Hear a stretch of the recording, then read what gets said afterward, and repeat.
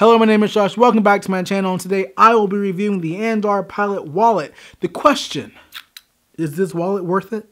Now, if you are a current subscriber to this channel, you know that I am mostly a vlogging channel, and you're probably thinking, Josh, what are you doing reviewing stuff? You are a vlogging channel, stay in your lane, boy. But this wallet has gotten so much hype ever since Lou from Unbox Therapy covered it in one of his newer videos. Bag?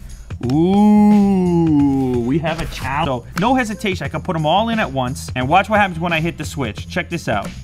Boom. See how they're fanned out? You can see them all. So if you are in the market for a new wallet, please check out his video. Link will be in the description below. He does some amazing work. You will not regret subscribing. Obviously, I'm one of those people who jumped right on that hype train and was able to order one of these wallets before they were sold out. I think they're still sold out. So, is this wallet worth it? Is it worth waiting for? Is it worth the $45 price tag? In short, yes, I think this wallet is worth it. So you're probably thinking, what's so good about it? It's just a wallet, it's just a wallet. I know.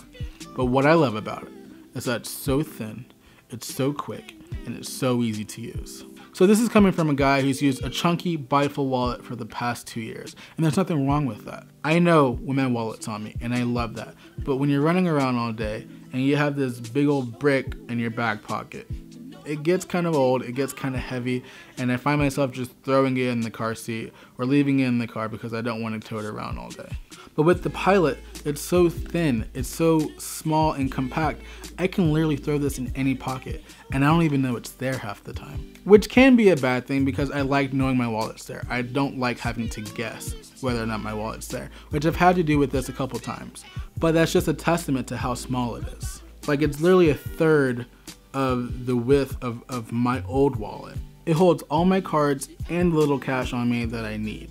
With this wallet, I find myself sticking tons of crap, receipts, old cards, and it ends up being like this thick monstrosity. You have to end up cleaning out your wallet like you would your house. Now let's talk quality build. Now this wallet is built with the full grain leather. I went with the brown option. There are 3 other ones: olive gray, black, and a light brown. The stitching along the metal enclosure is super high quality, super tough.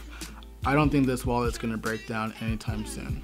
And since it's leather, it will obviously age, and I love the look of aged leather, and I'm really excited to see how it does over time. On that note, there are a couple things I don't like about this wallet. Now, obviously this is a minimalist wallet and it really only holds your cards.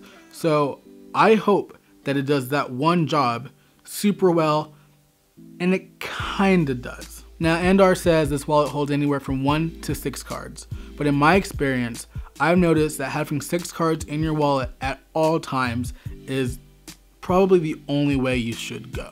Even if you don't use 6 cards. I really only use 2. I've learned that sticking cards in your wallet kind of helps to keep everything in check. What happens when you only have 2 cards in your wallet, they don't really move around, but they do come out a lot easier than they would if there were 6 cards. Another thing I don't like, this money strap isn't too reliable. Like I said, I don't really carry cash around, so I don't mind having a couple bills in here.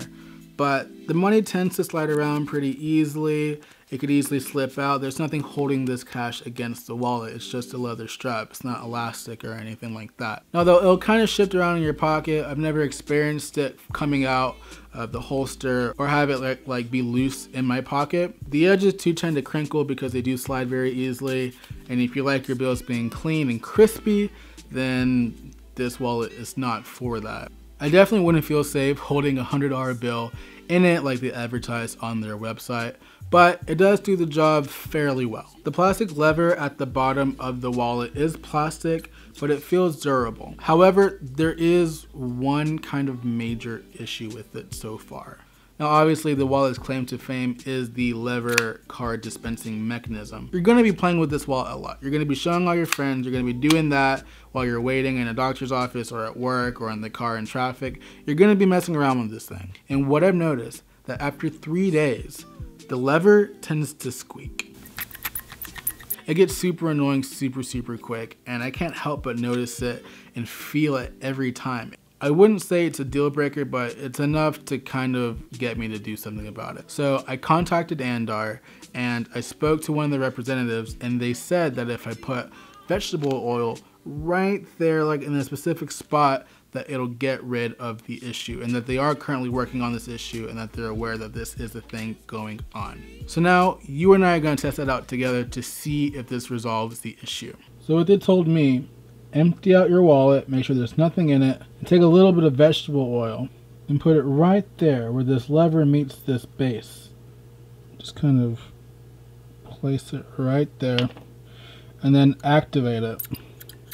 Just kind of squeeze it in, and yeah, the squeak goes away just like that. Then just wipe the remainder of the oil, and there you go. Squeak free pilot. Up, okay. So yeah, Andar wants to help you, and this is the thing that really sticks out to me about this company, and what I love the most about this wallet and the company itself. They have amazing customer service. Now, when I bought the wallet initially, I was greeted with a welcoming email, which I thought was a nice touch. Doesn't happen a lot. But then when I experienced the squeaking issue, I emailed the same guy. He got back to me within an hour, and he actually solved the issue. The guy who helped me, his name is Jake. So if you ever watch this video, Jake, thank you so much for taking the time to help one of your customers out. It means the world, and I will definitely be coming back to this company because of you. And just know this video is not sponsored by Andar at all. This is my first purchase with them, my first time ever even hearing about them. When someone deserves praise, I believe that praise deserves to be acknowledged. So finally, who is this wallet for? Well, if you're someone who only carries around cards, and if you only have a couple bills on you, you don't have much going on, I would definitely recommend this wallet. Andar is a great company from what I can see so far, and they provide excellent quality products. I'll definitely be coming back. Obviously, this is going to be their biggest selling point for a while, but don't be afraid to check out their other wallets and other items on their website. Link will be in the description below as well. The Andar Pilot, is it worth your time? Is it worth your money? Is it worth the wait? My answer is a solid yes.